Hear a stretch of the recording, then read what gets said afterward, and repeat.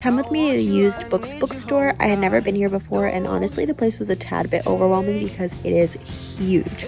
I was given a gift card and I wasn't sure what I was going to get, but I walked around several different areas and they even had this cute little vintage section, but the books were so expensive. And then of course I checked out the children's section. Did anyone grow up reading Junie B. Jones or Judy Blume? Because that was my literal childhood. And then we had to take a little nursing break, and honestly Eloise was more mesmerized by the rug on the floor than anything else in the whole bookstore. I ended up going with 2 books from C.S. Lewis, and then towards the end I actually found a little treasure chest full of free books. You get 1 free book per visit for each child, and I think that is just the cutest idea.